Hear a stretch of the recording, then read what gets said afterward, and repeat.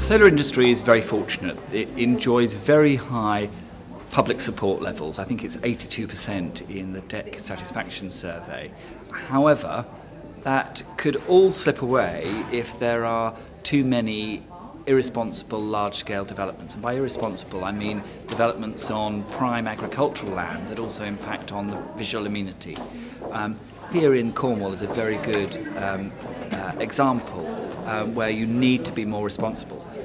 So it's really important that the industry drives forward to an ambitious level of employment, focusing on-site generation, brownfield, degraded soil industrial sites. There are lots of opportunities. The Bentley site, for example, just put 3 megawatts, I think it is, on the roof. Down here in Cornwall, on an old tin mine, a very large deployment on a very appropriate site.